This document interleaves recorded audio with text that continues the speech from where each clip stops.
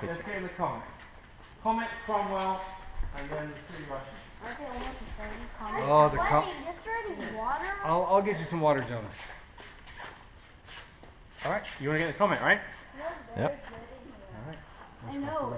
It just got repaired. It's mint. So I heard that the hatches are atrocious to get in. You're right. Yes. Those hatches, I've gotten into Oh, yeah, them one that time, believe it or not. It was the worst experience ever. The chieftain did it too. He's, you know. The worst thing about this is that if you get a direct hit on this hatch, it's now completely sealed and you cannot get out. Okay, let me try.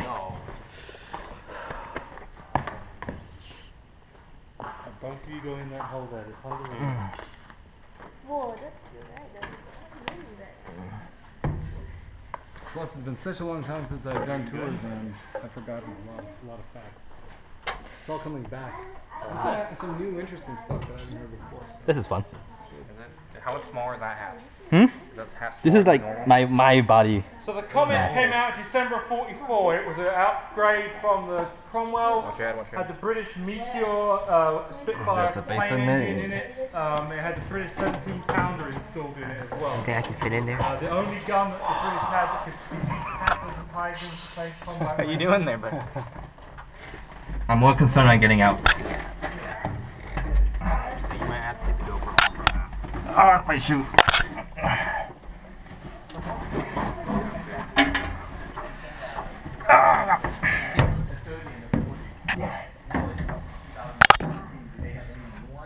The newest we have is the T-72 from the 1970s, and the M60A1 right there.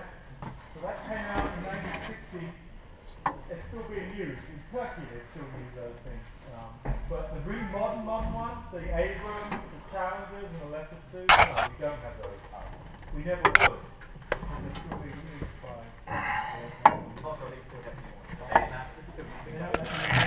Okay, well at least you can aim the machine gun. Smell.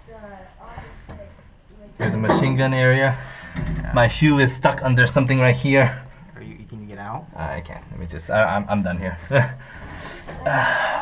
Here. If I were you, What's up, man? So long, behold. on the third step, I jump off. Same angle you came in.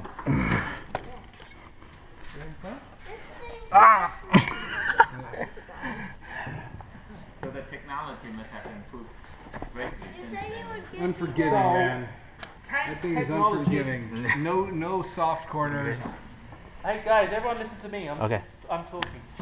Tank development from 1916 when they were first used until 1991. That's how long it took to make a good tank, a perfect tank. The M1 Abrams is great. Challenger 2 is great. So tank technology is kind of leveled off, but it took us 70 years to get there. That's what you need to understand. Today the upgrades are mainly in software, in aiming, stuff like that. They're playing with other concepts in that. I'm gonna say like the best tank at breaking down. Did you go in is yet? the Moss. Mouse? Well, yeah, mouse was never used in combat, and it was an absurd idea. And they still went with it. And then they were trying to make the rat. Yeah. Oh no, that one was cancelled. Yeah.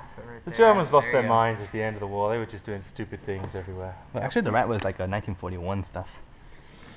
It's very weird. Is this the seat?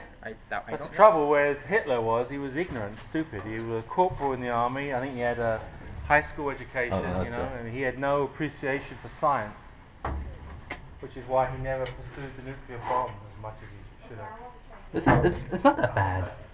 It's not bad. It's a periscope. Here's a machine gun. Because you know he would have used it. It's decent. The size here is decent, and the front is terrible. But here, I have a reasonable chance. It's like a Sherman. I'm amazed he never used poisonous gas. They were desperate. You good? No, yeah. This is a lot Put your butt on easier. there, yeah. At least it's softer. So, you know, the Pacific War was pretty nasty, you know. Yeah. There's that TV show, The Pacific. Have you seen it? The HBO show? Yep. Alright, so get this. A friend of mine, she's 40 years old. Her dad just passed away, and her dad